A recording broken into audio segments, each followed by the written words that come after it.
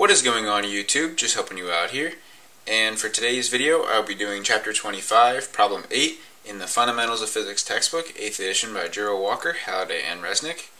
Chapter 25 is all about capacitance, and in Problem 8 we are given a figure that has some capacitors in series and in parallel, and we are asked to find the equivalent capacitance of the entire system.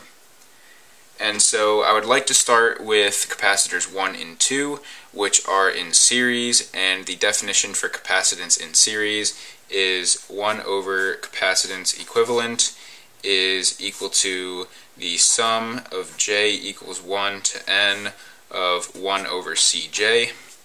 And so for our system, we can write 1 over Ceq is equal to 1 over C1 plus 1 over C2. And so it'd be nice to combine this into one term, and so that means we're going to have to find a common denominator.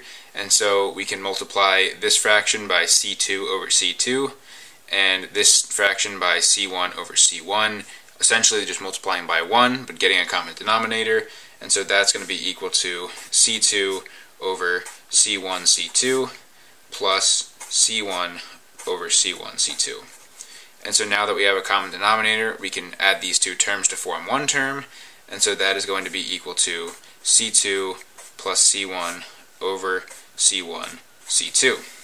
And so now we're looking for Ceq, and so we can raise both sides to the -1 power, or simply just invert the fractions.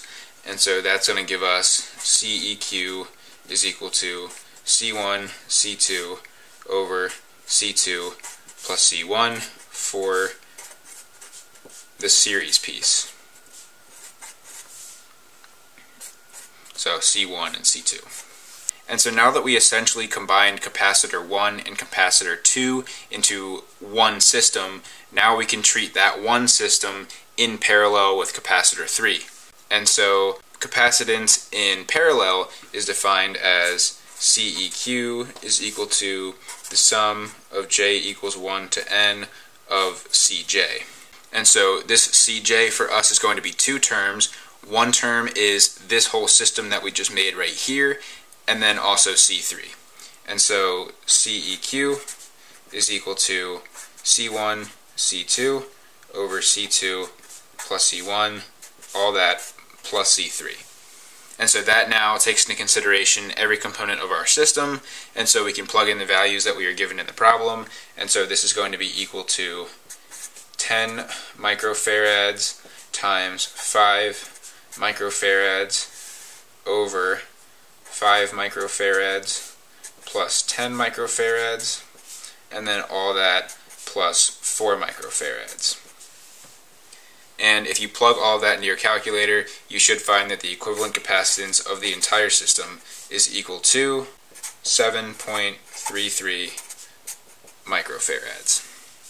And so that's it for this problem. If you found this video helpful, please drop a like, leave a comment if you have a question or an idea for a future video, and lastly, please don't forget to subscribe and tell your friends about my channel so I can grow and help more of you guys out.